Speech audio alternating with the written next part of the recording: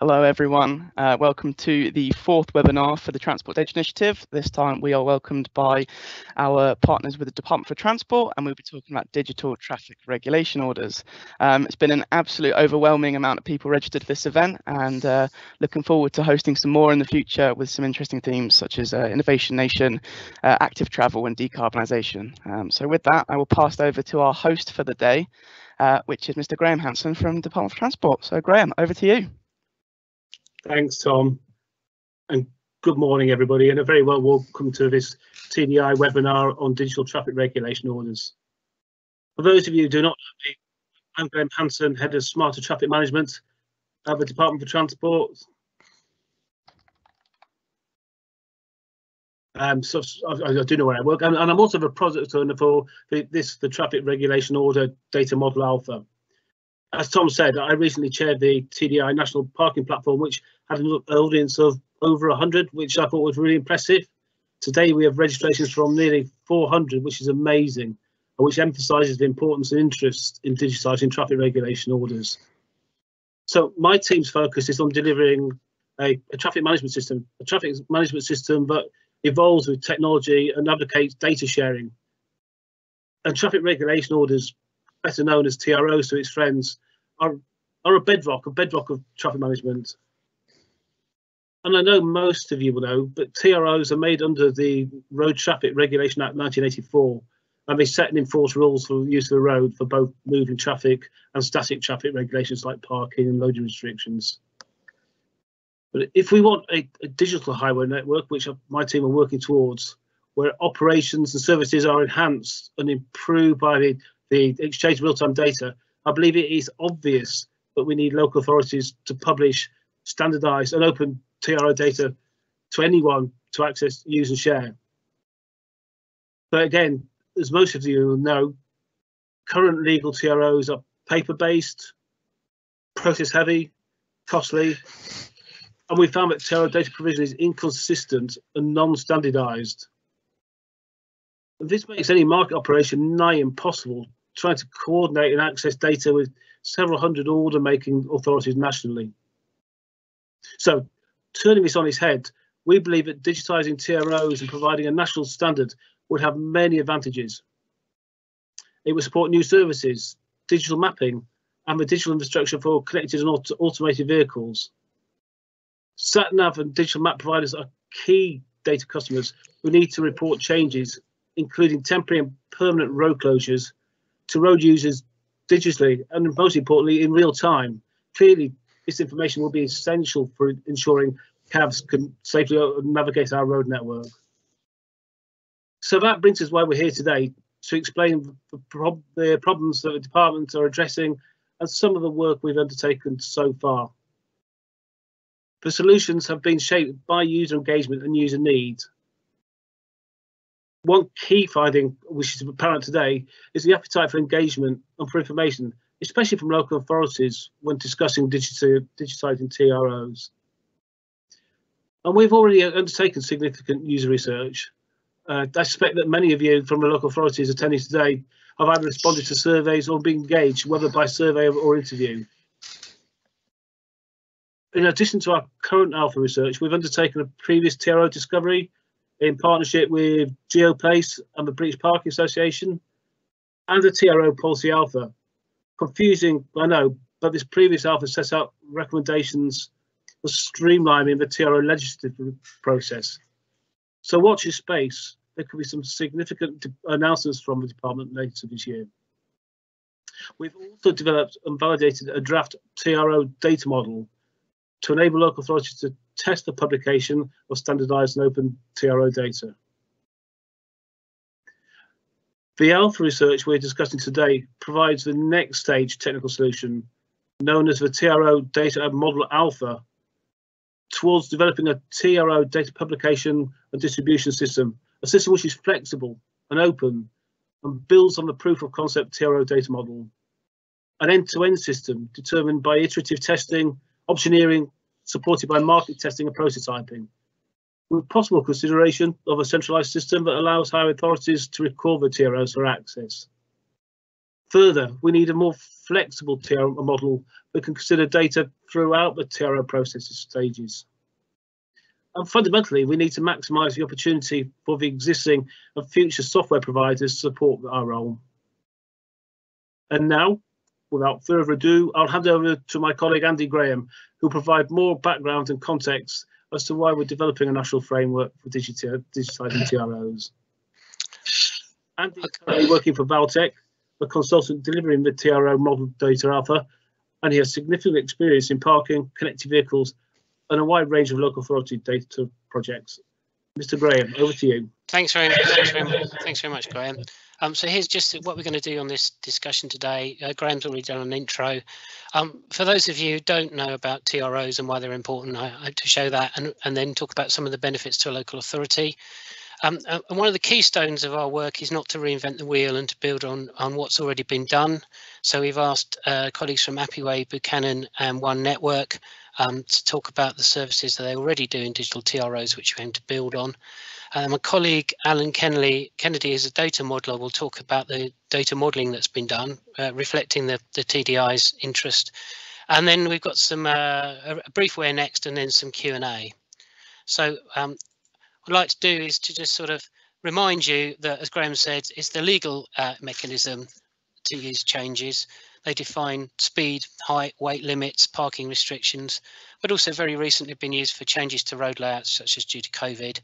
But they also mean for road closures, for example, for roadworks, but also things as diverse as street parties. The key thing is it's the law. It's not advice. It's not like a sat-nav guidance, and it needs to have teeth. It needs to stand up in court, and the TPT, the penalty tribunal, used for enforcement and whatever. It's the basis by which road law works. There are three main types: the permanent ones, temporary ones, and experimental ones. I could go into loads of detail about subtypes and different notices and whatever, but it's a fairly complicated landscape at the moment. But many of you will be aware that Street Manager, which the DFT has launched in the last couple of years, already deals with permits to work on the roads. Now, not all permits close the road, and not all road closures have permits, but clearly there's a relationship there. And so Street Manager and the path that it's taken, the benefits and how to engage with the community have really informed our work. So by talking to people, we know about a few problems that TROs occur, and many of you will be aware of this, but I just want to go through that data is difficult and time consuming to access. It has to be cleaned up and it has to be processed. And that's by everyone in the chain, be they Google or sat-nav provider or a utility. There's not a standardized machine readable format. And often when you say if you do a digital copy of that, a scanned PDF of a piece of paper isn't a digital copy. There's no central point of access. TPT has got a bank of TROs for parking, but not for TTROs. We spoke to people like Here who make maps, and TomTom. They have to collect TRO data manually. They get newspapers to do that. And the current process for amending and implementing a TRO is labour intensive. It takes time and money, and it's costly. And at the moment, it needs to generate a piece of paper with a wax seal. The local paper adverts that are required by law until recent change for the experimental ones cost around £49 million a year. Utilities have multiple forms that they need to fill in for different local authorities for essentially the same thing, and varied costs for applying for a TRO. And this results in, at the very least, a paper legal document which often doesn't have a map or even coordinates. Locations are described in Word format. So they're not suitable for connected, and at this point I pause, and automated vehicles when they come along, but they also don't suitable for curb management services that we'll hear about, for smart parking, for better navigation, for delivering your Amazon to the last mile in a world where everything is being delivered dynamically, just not just drones and stuff, but white vans as well. The future of intelligent speed adaptation, if we have it, etc., etc. I could go on, but there are other challenges that TROs on the street don't match the TROs that are on paper, because human beings put them in at 4 o'clock in the rain by painting lines or putting signs up. And there is a wide spectrum of storage. So we'll talk about cloud-based later on, but here's Here's an example paper one, and Alan will go into more detail about this, but this is the kind of depth that many TROs go into, some legal definitions. I won't embarrass the local authority that stores these, but this is their legally binding store of TROs. It's a battered old box file. Now we compare that to what we'll see later on in terms of accessibility and so on, but for many local authorities, that's unfortunately the state of the art. So in looking ahead, people say, particularly in the automotive world, oh, that's all right, our vehicles just read signs, we don't need a digital thing, we can just read those. That's fine. That particular sign is bent round from 180 degrees from where it should be because it's been hit by something. There's signs that are in the wrong place. There's a fuzzy definition. We'll come on to some of that. There's the spirit of the sign. There's missing signs, and I'm thinking of opening a business that will sell false 20-mile-an-hour signs so I can get some cars to speed outside my house. We need rules for computers for connected vehicles and autonomous vehicles, and they need to be really lining up with the order, and there's not a hint in the word order, it's the law. Signs are often placed where there's a pole existing for speed limits. Signs aren't designed for cameras to understand, they're designed for human beings' eyes.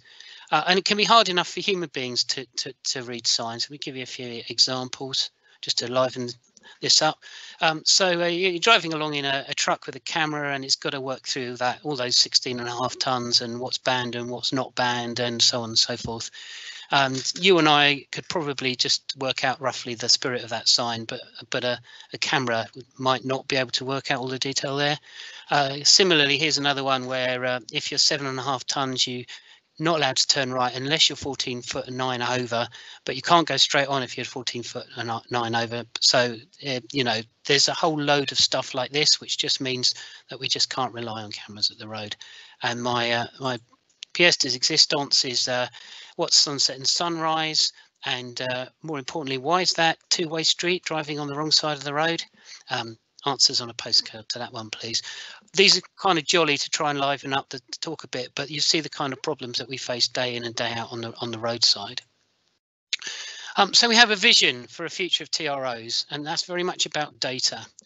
And what we think is that there would need to be one digital model that suits all the various types of digital TRO, all the various use cases and all the various users. So one place that has everything in it that's in a TRO, and one place for finding them. That if you're a utility and you want to apply for a TTRO, for a road closure, it's quick, it's consistent, and it doesn't cost you money that you might have to pass on either to a taxpayer or if you're a utility to bill payer. We think that orders should be able to be made without unnecessary bureaucracy, and so that you can manage your network using TROs as a tool rather than as paperwork. We think that consultees and others who be affected by changes, so logistics people, for example, are more aware and advanced of changes that will affect them and know how to contribute to TROs where they can. So, for example, if a TRO is coming online, the map makers for sat-navs can have that lined up rather than it being suddenly put on there. The people who we spoke to who produce sat-nav and smart parking and all those kind of stuff, they want high quality, accurate, timely information. So it's no good saying that the road might be closed sometime in the next 18 months. They want to know when it is closed and also equally importantly when it leaves. And there's some good benefits from that, but there's also some good work that's been started on that. And the whole thing about timeliness and accurate comes up time and time again, because up until now it hasn't really mattered, but it does now. We think we can save money for local authorities, we can save money for utilities, we can save money for freight users, but there are also clearly economic benefits on congestion. And the UK can help deliver against the future of mobility urban strategy and also the rural strategy that's out for discussion by making sure that this information is there. It's useful for the short term, it's useful for the medium term with connected vehicles, but as Graham says, it's also a real prerequisite for autonomy. So we've given a brief by DFT. As Graham said, there was a discovery about the policy changes and there was a draft data model. So we've done a study to look at a kind of service for publishing that by taking the existing data model that was produced, reviewed its scope, added to it, added some more features to it, And Alan will talk to you about that later on, because many of you will be interested in the data side. But we've also looked at ways to deploy that model, basically using as much of the existing market and local authority capabilities as we can. We're working out the costs and benefits of doing that. How would all this be delivered? How would it change? How would it transition from what we've got at the moment? Where would it need to aim to? And then we'd recommend a beta where we would build some of this and test it out with, hopefully, with many of you who are listening to this discussion. So what we can build on, so our key principle is not to ask local authorities who are currently digitising their TROs to go and reinvest anything. So we've got to build on what's there. We think that there are lots of benefits that would come to a local authority. So, for example, enabling easier consultation through digital means, and moving away perhaps from the newspapers that we have now, but also in reducing the time to draft a TRO, reducing the time to produce it, the time to publish it, all that kind of stuff. We've had a lot of discussion with players in the current TRO market, but also people who might want to move into it, about how they could adapt to the new model that we're developing and publish using it. And hopefully the three gentlemen that will follow will show you that. You'll be asking, so what does it all look like? The answer is that a lot of this is still being finalised, but what I can tell you is that data will be available from one central point in the standard data model via an API. So those people who wish to suck data out, so sat-nav providers, autonomous vehicles, connected vehicles, parking providers, if you want to find out what's happening on your other local authority, etc. The how we're doing that is worked on and obviously be subject to consultation. But one thing is very, very clear is that we'll be using map-based coordinates for TROs so that we don't have to describe them in textual format that can't be used downstream, and that we'll be very much supporting emerging standards that are coming out for map bases for autonomous vehicles and for the future of travel. So on that point, I'm going to hand back to Graham. And we're now going to hear from what the market can provide. So thank you very much. I'll hand you back to Graham. Thanks, Andy. As Andy said, we're pleased that the three main software providers, Appiway, Buchanan Computing and OneNetwork, have joined us today, provided a quick snapshot of how their products can and will support our TRO digitisation. First up, can I welcome Ben Boucher-West. Ben is head of Mobility Appiway, known to many of you, I suspect, but as an SME in the curbside management space, pioneering traffic regulation order digitisation. I can say digitisation, honestly. Okay, Ben. Andy, thank you. And Graham, thank you very much. Good morning, everybody. I hope you can all see my slides. If we could just confirm that. So Ben Boucher-West from Appiway. We are a curbside management company. As you've heard a lot around the future of the digital traffic regulation order, we're primarily concerned with parking and the relationship between parking and EV charging, the relationship to parking, loading, and all of the sort of use cases that we see happening at the curbside. We're huge advocates for all of the work that's gone on, both in the Project Alpha and all of the work that's going on behind the scenes through the BPA, the DFT, and many of the partners on this call, to turn the curbside into an asset, to empower local authorities and really bring this data to life inside the range of use cases that Andy Graham kindly sort of touched on there. So briefly, 2 slides here, just showing sort of what we do and who we are. We have a desktop tool designed explicitly for the creation and the maintenance of digital traffic regulation orders. So we've been in parking nearly a decade now, and this tool is specifically designed from all of that learning to help those local authorities move from paper-based orders, move away from the lever arch file, and embrace the sort of the desktop digital tools and services to create a digital twin of parking and how it's run across their jurisdiction. And this is a tremendously powerful. It's really built with the user experience in mind. It's very intuitive to use, and within sort of 30-40 minutes, some of our early adopters have been live and affecting change across the network. On from that, it is explicitly designed with connections into both other public sector departments, planning, highways, whoever they may be, but also importantly into the private sector. And this is where we see this data has a huge, huge value.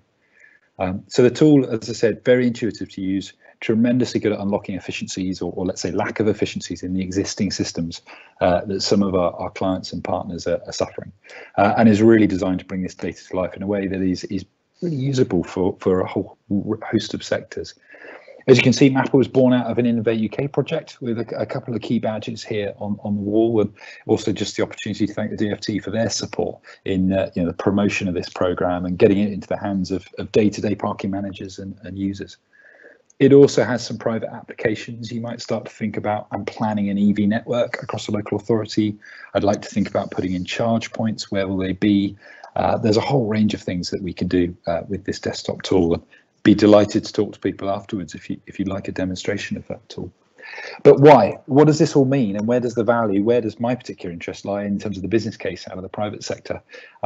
We now have a digital curbside map of Britain. We have over 560 towns and cities surveyed or commissioned by ourselves with the controlled parking zones right across those towns and cities. So we started in London in 2013, and that's now been built out nationally. To that end, we hope it sort of stands testament to an example of what a single data set, what a single API for the curbside map of Britain might look like. And we're working with all the partners here to try and give our own insight, but also take the learnings as part of the shared and open community that we're looking to promote here. This data then via an API can be ingested really by anybody who's digitally enabled. You may be an app on the move, you may be a navigation system, you may be a transport planner, a consultant, some sort of infrastructure using sort of other desktop or GIS based tools.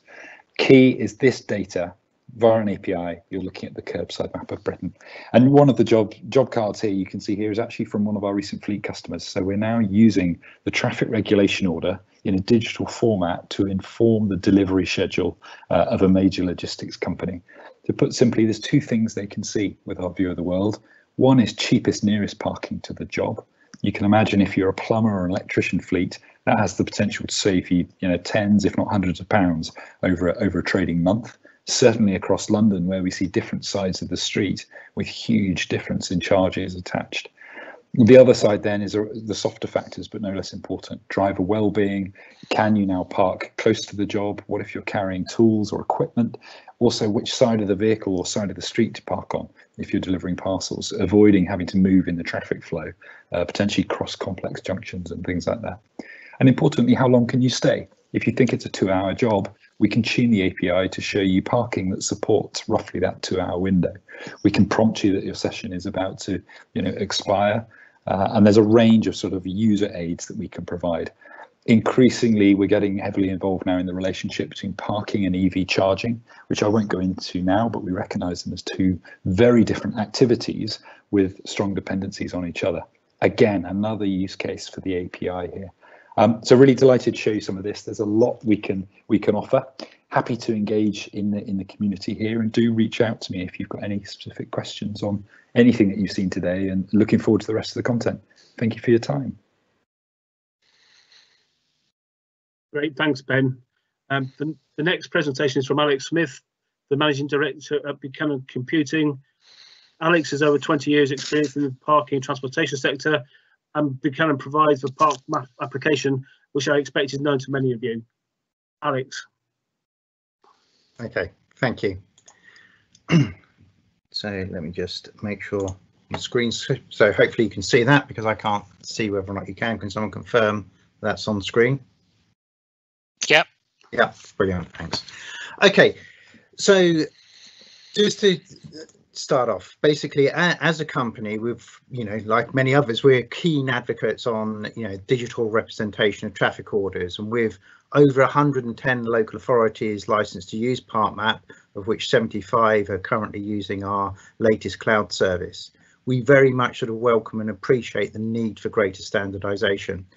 And as such, over the last 2 years, we've also sort of assisted the DFT and others in the development and evaluation of data models for traffic regulation orders and the different projects that Graham's mentioned. And this has actually fed in also to the way we've actually developed our ParkMap cloud service, which I'll outline for you over the next couple of minutes. So everything I'm going to show you relates to ParkMap 7's cloud service available now and is there. So here you can see just a simple screenshot that you can see a mixture of both static and moving traffic orders, and you can see that they can be identified with different colors, different labels, and different ways of representing labels as well, such as for signs, etc. So you look at this, everything here is geospatially referenced, and you can look at it and think, well, you know, here we are, this is what we want, this is where we are. But it's also important to understand from, you know, said previously, this is not a digital traffic order. This is a digital representation that can be used to create a traffic order from. Now, central to the way ParkMap works, and that's our ethos as a company, is that the idea is that you input for data quality, you try to input data once and use it for the entire life cycle and everything associated with it. And again, that's from a data quality point of view. So even from the stage of carrying out the initial consultations and consulting with people, doing the plans, doing different scenarios, etc., through to the way those orders are actually described. Yes, some people, a large number of our users, probably about a third of them, still use text-based descriptions of where the restrictions are, but the other 2/3 do now use maps, but they are obviously printed out as paper documents. But because we're dealing with a whole host of different local authorities who are separate legal entities, they have interpreted legislation in their own way, because they are the ones who are sort of the legally responsible for the generation of those orders. So the same data can be represented and described in different ways, and also different aspects of traffic orders, such as speed orders, may be presented differently to static orders. So, but it isn't all just about the creation, as being mentioned, of just the traffic order itself.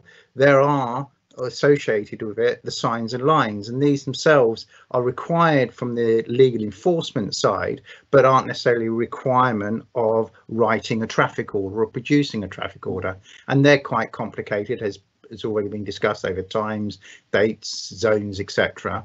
And similarly with the lining, there's linings associated with traffic orders, but there's also other traffic controls which may not be associated with traffic orders, such as school keep clears and the standard sort of white lining that goes on.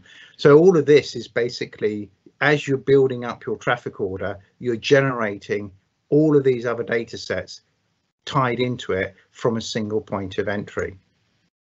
So it's just worth a little mention here as well, as I say. So whilst you've got the geometry and you've got the data there to actually make your traffic order and give a digital representation of it, the context behind it is you've got all these different local authorities working in slightly different ways, and we sort of really recognise the need of Graham and his team, that the work that they've done is being pivotal in actually creating a standardisation sort of framework, which is required, I feel, for the future for, you know, CAVs, etc. And as a company, we've sort of embraced this and adopted this with quite a lot of enthusiasm, and actually put this into practice and built it into our ParkMap 7 system.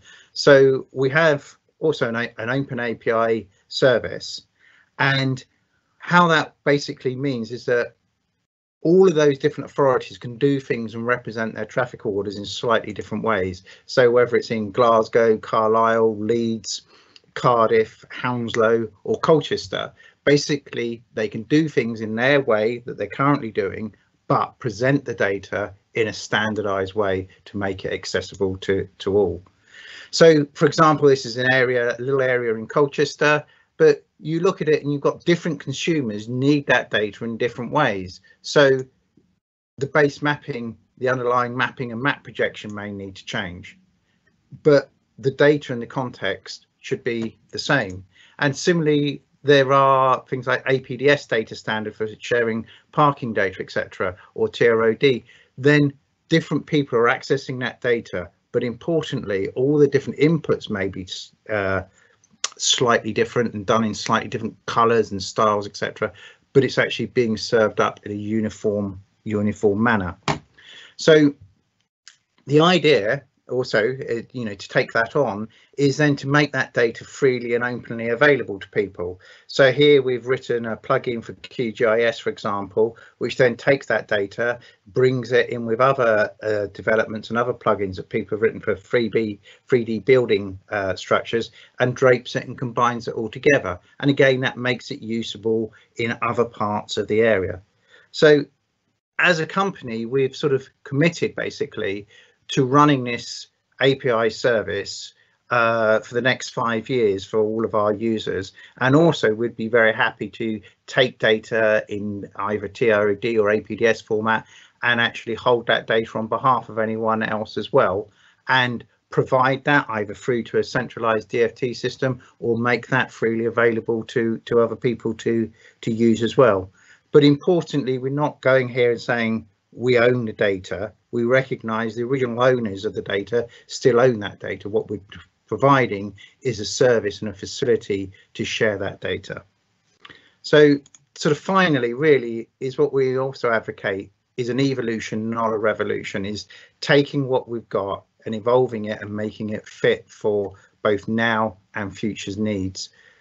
I think sometimes this sort of concept of revolutions are more appealing, but as there's a sort of famous historical quote, I think, is a revolution is a 360-degree about turn. You're left with the same sort of problems, but you're dizzier. So anyway, so that's it basically. Okay, thank you, Graham. Great. Thanks, Alex. So next, can I present James Harris, the CEO of One Network. James started what was then called Elgin and has grown the business into a major tech provider to the highway sector. James, over to you, please. Thanks very much, Graham, and thank you to Graham and his team for inviting us to participate in this event, and to Valtech and to Tom and his team as well at TDI. We've long been supporters of the TDI events. They're always great, and we try and attend them all, but not usually as a speaker, so very grateful for that. I think as an organisation, One Network is probably known to the majority of attendees on this event, but we're possibly more widely known as Elgin, and we've recently changed our name to the same name as our platform, which is One Network. So we are one and the same thing. But we're trying to sort of re-educate our customers and our large community of users to use our new name, One Network. So that's who we are. You've heard from Appy and Buchanan about permanent TROs. Well, we exist to serve local authorities and highway authorities more generally, to manage, coordinate, and in every way improve the problem of temporary disruption on the road network. And as a result of that, our platform provides a workflow application around temporary TROs. And in some ways, the state of temporary TROs is more advanced than permanent TROs in terms of the amount of digital information that is out there and how well it's being used in the real world. So as a business, we have our origins in the 2004 Traffic Management Act. And what that did was really place a duty of care on local authorities to proactively minimise disruption. And in response to that, we started to pull together lots of silos of information, primarily around road and street works, but also other things like public events that have the capacity to disrupt traffic and alter the way traffic flows around the road network. And in doing so, we pulled together the first national view, really, of roadworks. It was then called roadworks.org, now called One Network. And that really sparked, I think, the start of a digital revolution in the streetworks industry, which is a bold claim, but I believe it to be true. And that work is obviously being continued by DFT with Street Manager and other initiatives. But we really started that whole digitalization change in the streetworks industry. And we've evolved quite a lot over the course of our history. We now provide services to almost every highway authority in England and Wales, really around the planning, communication, monitoring and analysis of traffic disruption. And I won't go into many aspects of that. I'm really just going to focus on the most disruptive activities, which are road closures. There's an astonishing level of interest in road disruption as a data set, and we have over 50,000 registered users on our platform. By and large, these are not members of the public. These are local authority users, utility users, people from a wide variety of sort of traffic operations teams, but also emergency services, logistics, etc. And they're organisations generally that have an operational interest in the road network. So we've built almost this sort of social network of operational stakeholders in the road network who rely on the services that we provide to give advance warning around road disruption and more and more live information around what is happening in terms of the management of things like road closures. And from a very early stage in gathering together roadworks information, we were much more interested in the detail around the most disruptive activities. And what we did with the introduction of traffic management module, some people still call it traffic management app. It is an app as well, I'll come on to that. But we really took road closures out of local authority filing cabinets and put them into a digital ecosystem where they could be digitally shared and used in a much more effective way. So if I can move on. So we have this thing called traffic management module. It's actually used by 90 subscribing highway authorities, which is a very high proportion of the market. There are a further 25 currently using it for COVID-related activities. And in fact, we've had over 1,900 traffic management changes logged through our system simply in response to COVID. So these are things like temporary cycle lanes, pavement widening, and those sorts of things. But an awful lot of them are road closures as well. So that's just the COVID-related activities. Over the last 12 months, 70,000 road closures have been planned and managed through the platform. So what do we do with that data? Well, first and foremost, we push it out to our public website, and the numbers here are pretty staggering. I used to joke that not all of the visitors to our public website could be my mum. We now have something like, well, over 400,000 visitors per month on the website, just close to 5 million a year. And by and large, what the website is doing is providing an authoritative record from local authorities primarily to citizens, to road users about what's going on the road. I'm very quickly going to just jump into the website itself to show you a live road closure in Kent and how Kent are using this from the point of view of managing TTROs. So what traffic management module enables you to do is to plan the detail of the road closure and the associated diversion route, but also to generate a notice document from that automatically. So here we have the public notice that's being generated. And on our website, we have thousands and thousands and thousands of these things. So if I zoom out a little bit, you can just see this is just road closures and associated diversion routes. Presentation at the moment, we haven't got the website up. Oh, I beg your pardon. Okay, that may be something I can fix. We should have practiced this. Beg your pardon. Just bear with me a sec. So if I stop sharing and share again, I hope this will share the desktop. Screen one. We are getting a little bit pushed for time as well, I think. Are you seeing my screen again?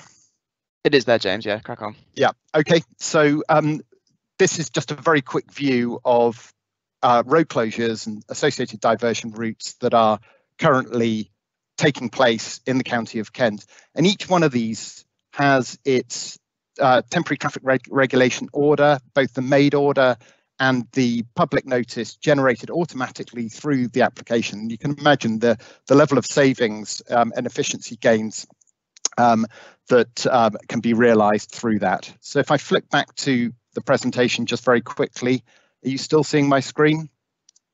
Are you still seeing the presentation? Yes, we're on the website at the moment, James, still. Okay, let me just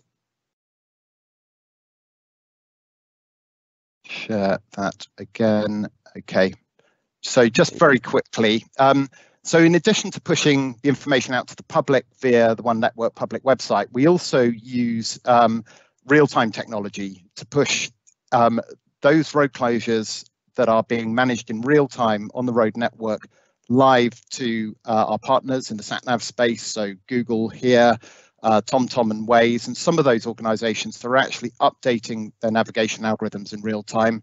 So the benefit of that is instant communication to the public. We had over 5,000 real-time road closures going through our platform in the last year, and that number is set to increase radically as we include data from smart infrastructure like intelligent cones and that sort of thing as well. We have a roadside app where both utility contractors and local authority contractors can effectively play Google God and authoritatively update a road closure and allow that to then be passed in real time through to sat navs and to enable the driving public to alter their journeys in response to that. And that's an incredibly powerful and important thing. Incidentally, this feed to sat navs includes a lot of things that aren't formally covered by TTROs as well. So it's actually a richer data set that allows the road authority to effectively directly communicate with drivers. And then finally, sorry, James, we're just going to have to cut you there. Unfortunately, we need to just crack on if that's okay. Okay. Graham, just over to you. Sorry, James.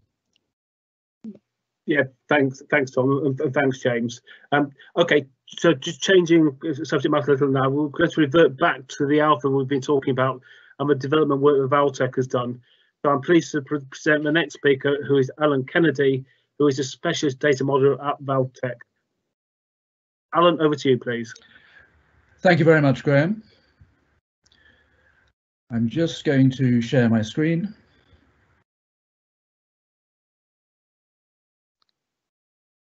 It was there, Alan. It's just disappeared. Do you want to send it again? Okay.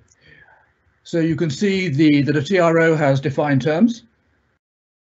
Yep, you're all good. Yep. Okay. Well, it's been pointed out there's a great diversity of practice in the creation and making of TROs, but what they all have in common is their nature as legal documents. So therefore, TROs typically have defined terms.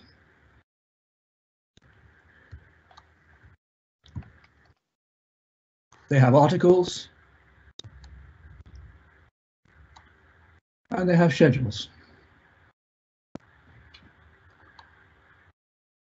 So therefore, from that aspect of TROs, a data model focusing on that aspect will point out that a TRO document is composed of a number of elements, and an element can be either a defined term, an article, or a schedule.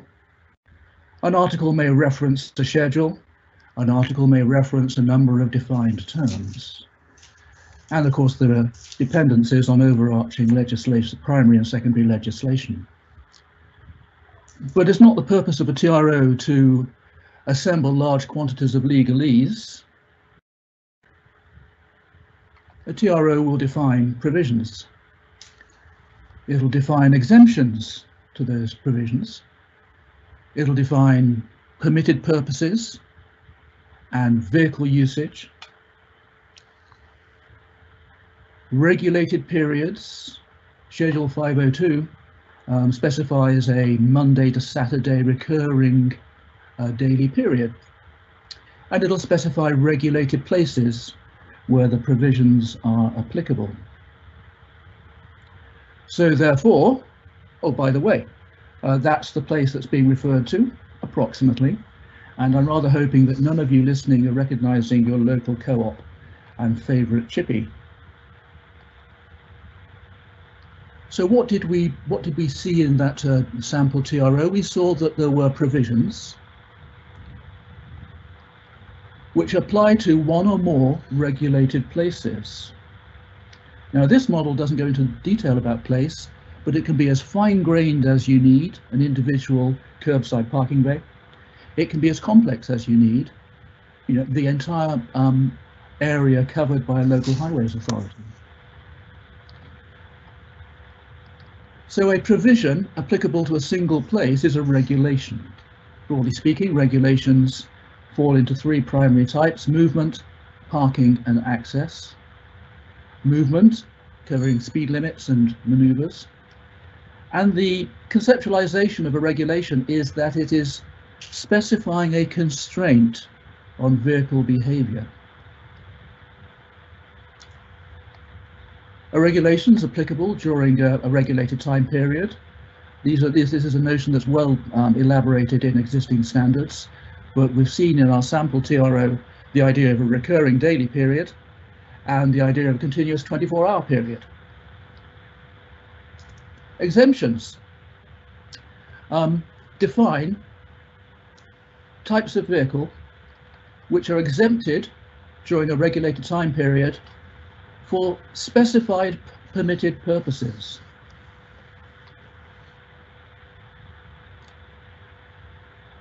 A vehicle which is deemed to be of an exempt type will be determined to be so because of characteristics it possesses and possibly its driver possesses. Physical characteristics, length, height, weight, emission type, payload characteristics, dangerous or not, operational usage, police, fire, ambulance, etc., parking permits, and so on and so forth.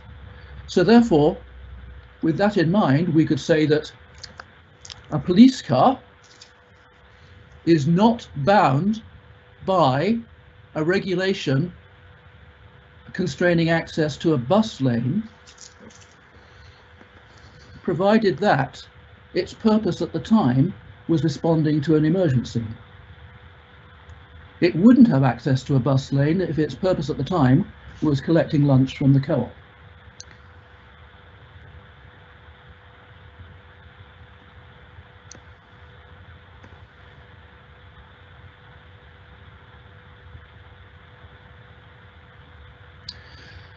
So digital TROs will be much more precise about place.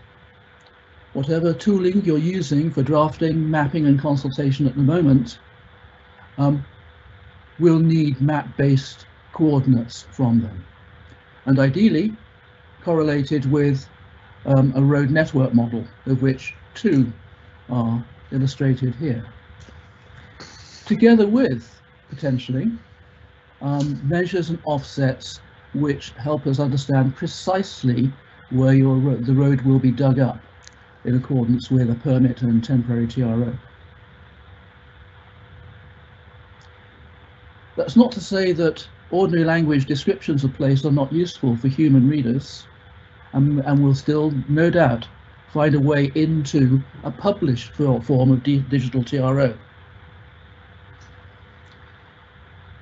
There were 3 pages of defined terms in the sample TRO, but there's no reason why there can't be a standardized glossary of defined terms defined nationally and cross-referenced once and for all to defining legislation. And they might be rendered in a digital TRO as hyperlinks, Wikipedia style, so that you can just pop up the definition if you're really interested. Incidentally, of the defined terms in the sample TRO that I showed you at the beginning, 2/3 of those defined terms are not referenced in the document.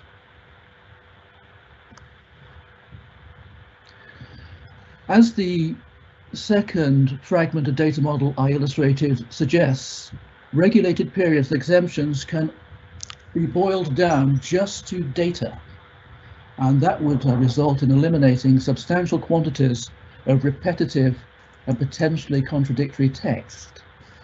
And in a digital TRO, the exemptions and regulated periods simply appear as a data table. I might add that in the sample TRO, 2 articles, which between them occupied 3 pages of text, actually had identical text in them, 100% redundant. And a 3rd article, specifying the loading and unloading exemptions, actually introduced a contradiction. So the TRO therefore was effectively meaningless. So digital TROs are probably a good idea. And the alpha data model is intended to accommodate the current diversity of practice, but by offering a harmonized semantics of TROs will with support from the major players from whom you've heard today, start an evolution towards a single shared set of DTRO best practice. And there we are. I hope that's been helpful. And now hand you back to Graham.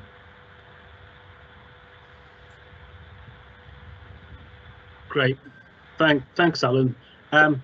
Okay, so we have 10 minutes left, and I believe there's been quite a lot of interest in the question session. I'll hand you back over probably to Tom and Andy to just run through how we're going to manage the questions.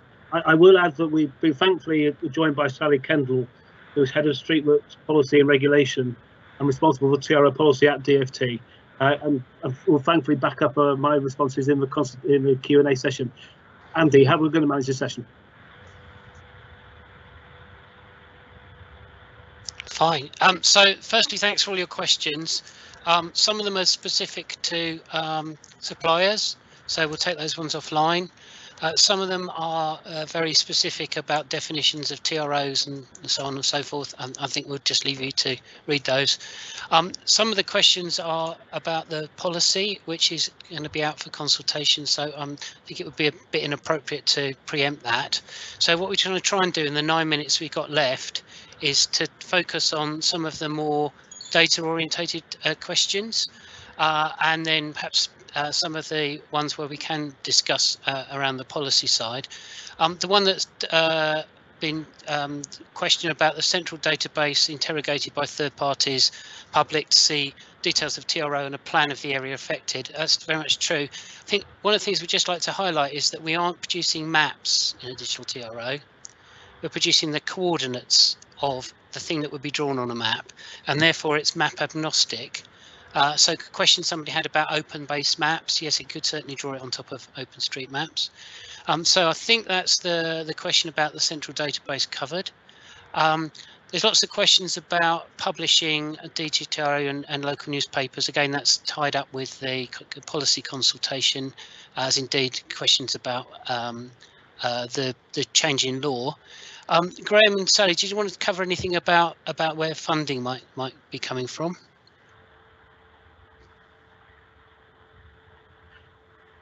Sorry, for funding. So for the what? question is, what consideration in regards to funding can be expected to converting non-digital TROs to digital? Sally, do you want to give us a hand with that, because that obviously feeds into some of the wider TRO policy stuff? Hi, yes, I think is that probably more a question of the archive, perhaps? I think so, yeah. Orders. Yeah. Hi everyone. Yeah, so the work that we're doing at the moment, and whatever solution might come out of this, I think initially we'll look at sort of implementing for new orders or changed orders. As people note, there's a huge archive out there of historic traffic orders, but it's not just as simple as converting them into a digital format. Some of the information itself as well needs clarifying. So it may be something that we can come back to down the line, that there's sort of no decisions taken at the moment on how we deal with the archive. We're sort of looking at sort of from now onwards. Great, thank you very much. Okay, so another question is about accessibility requirements for TROs. Maps with coloured lines are well and good unless you have some form of vision impairment. Will text-based explanation still be required? I think Alan covered that in terms of converting coordinates into text. So I think we're very much on board with that one. Another question was about TROs be linked to the National Street Gazetteer. So Alan has done a large amount of work looking at potential linkages across to map bases. One's from Tony Kane.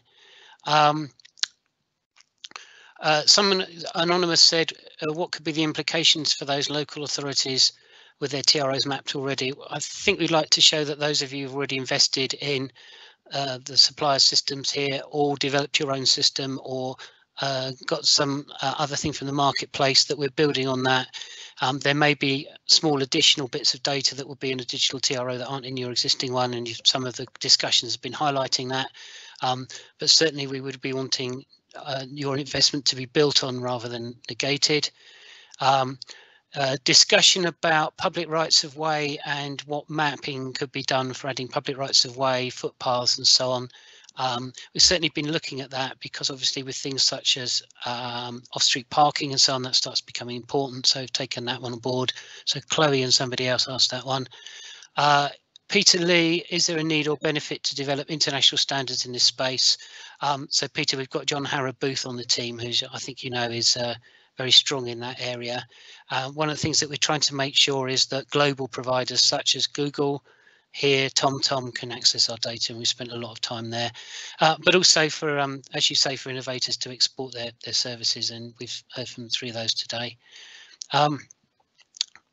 Public consultation and moving away from paper processing, I think we've covered that one. And the question about open data and open data, I think has been covered. What we've tried to do is make this agnostic to any map base and agnostic to any formal processing. The question about the manual publishing of TRO to be around for a long time yet. Sally, did you want to discuss about the kind of timing and process of transition? Yeah, is this about advertising or? So somebody said, for all sorts of reasons, I expect the manual publishing of TROs to be around for a while yet, but for a long time. So we've mentioned a consultation, a policy consultation that is due out later this year. So keep an eye out for that. It's just being agreed with ministers at the moment across government what approach we'll take to that. But we do want to consult on some amendments to both secondary and primary legislation. The secondary legislation could, in theory, take 12 months or so, and then there'd be an implementation period. The primary would take a little bit longer because we need to find a slot in Parliament to take that through. But it's certainly what we're actively looking at. I don't know if people saw a Policy Alpha research report that we published last year. If you type in TRO Policy Alpha, it's the first link that comes up on the Gov website. That'll give you some hints about what we want to consult on. Yeah, obviously work's ongoing, but it will take us another year or two, I think, to get to where ideally we'd like to be in terms of the legislation. Great, thank you very much, Sally. I'm just conscious that we're running out of time, so we will look at all these questions. Some of the questions are actually causing me to scratch my head a little bit to make sure that our model does cover the stuff. Graham, there's one from Tony Kane in Wales about DFT working with the Welsh Government to make sure consistency across England and Wales. Yeah, we welcome the opportunity. So let's say that offline, but very happy to have that conversation. Okay, fine. So we've got 2 minutes left. Graham, did you want to just cover the next steps in where we are and what we're going to be doing in the short and long term? Yeah, with pleasure.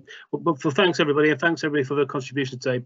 Another really successful TDI webinar. I'm really grateful for everybody's support and for the speakers who have all provided really clear information about how we digitise TRO and how the market will support that. The next, obviously, our next process is to complete the alpha process we are going through. We'll need to take time and effort to reflect on what has been provided.